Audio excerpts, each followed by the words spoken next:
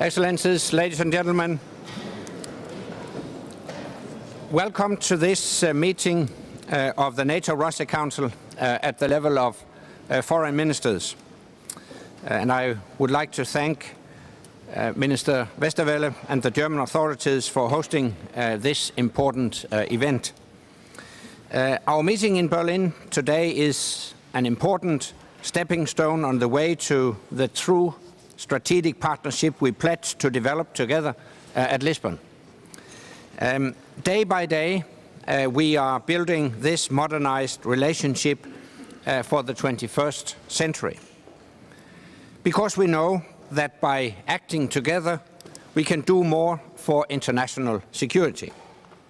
We share significant security interests, we face the same threats, and we agree that we can better defend together against such threats.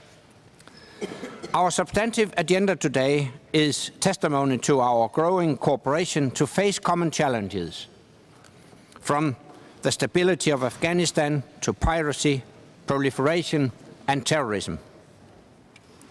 We have a shared goal of defending our populations from the threat of ballistic missiles. We have to agree on how the future framework for missile defense cooperation between NATO and Russia should look.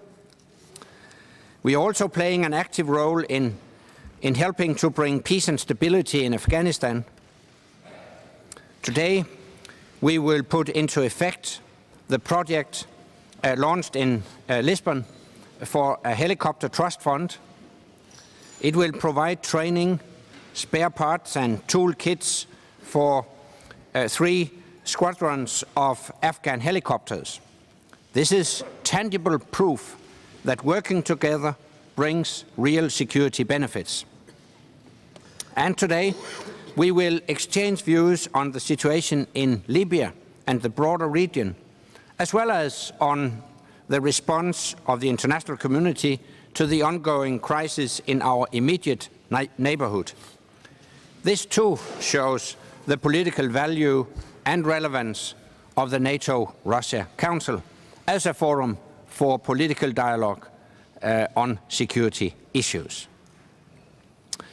We have a lot to do together, and may I now ask the media representatives to leave the room, please.